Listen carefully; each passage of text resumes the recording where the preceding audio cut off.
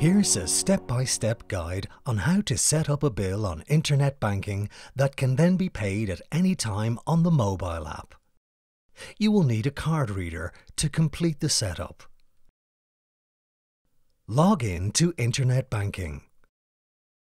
Go to Pay and Transfer and select Pay a Bill. Then click on New Bill. Enter the details requested. Firstly, which account you want to use. Select the bill from the drop-down list. Then add a name for the bill. Enter your bill or policy reference number,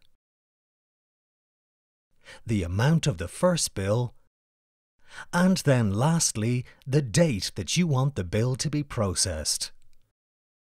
Then click Next. Using your card reader, check the details of the bill. Complete the journey using the Respond function. Enter the 8 numbers from the card reader into the box on screen and then click Confirm. The bill has now been saved and can be paid anytime online and in the mobile app. Now, when you need to pay a bill, you will now be able to do it from your mobile app. Log in to the mobile app. From the account screen, you can choose to save the bill as a quick payee. Click Manage Quick Payees at the top of the screen. From here, you can now save the bill as a quick payee, giving easy access on the account screen.